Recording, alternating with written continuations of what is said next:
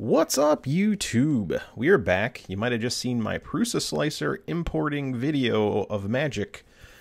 We are here with Ideamaker this time. We are back on my GitHub. Again, GitHub link is in the description. So let's go ahead and do this. Let's go to the Ideamaker Profiles.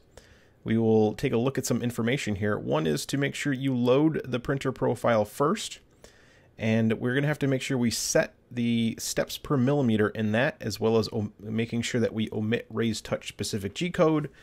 And we must also enable relative extrusion. So those are the things you have to do before we can start loading profiles. So let's go ahead and go to the Ideamaker Profiles.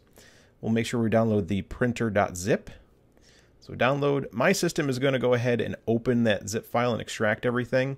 Your system may not do that, so make sure you extract the zip.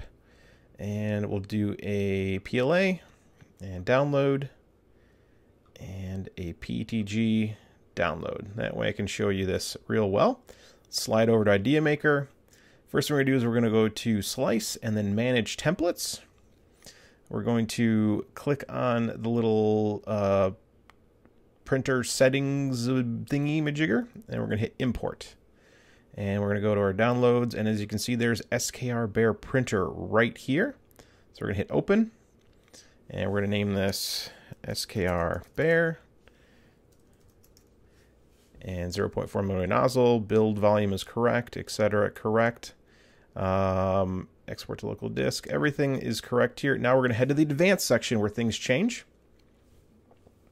And this is where you're going to change your steps per millimeter. Again, if you have a stock Prusa style printer, stock Bear, you're going to have 280 here. If you have the BMG, 830. If you have 8-bit BMG, 415. Again, it all just depends on what you're set up with. Just plug in your E-steps here. You can change your baud rate for connection. Most of my printers are to 250,000.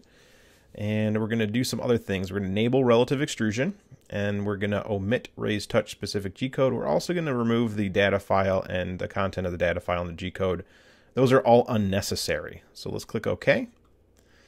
And SKR Bear is here, and we'll hit Save. Next we're going to do is import some slicing magic here. So let's go ahead and import from local disk. And we have the PLA profile, so we'll open that, and we'll call that SKR PLA version 1. And we're adding it to there and adding it to there. That's all good. Boom. And let's go ahead and import the PETG one. Import from local disk. PETG. Open. And again, we'll just name it SKR PETG. Okay. And those are done. As you see, the templates went up. Now, one thing we can look at is head over to the template. And here's where you can change your flow rate for your materials. You can change all kinds of fun stuff here, like the price and cost, and add some custom G-codes. But this is where your flow rate is. So make sure you go ahead and change that there. And then if we look at the profiles, if we double click them, we'll hit Advanced. And Advanced will, well, I've never done this before. Thank you. This is where all the settings are. So make sure you go to Advanced to take a look at all the fantastical settings that you can do. So like if you don't want to skirt at all, or you want a brim or a raft or whatever you want to do, that's all in there. So again, just a simple video on how to import those magical things.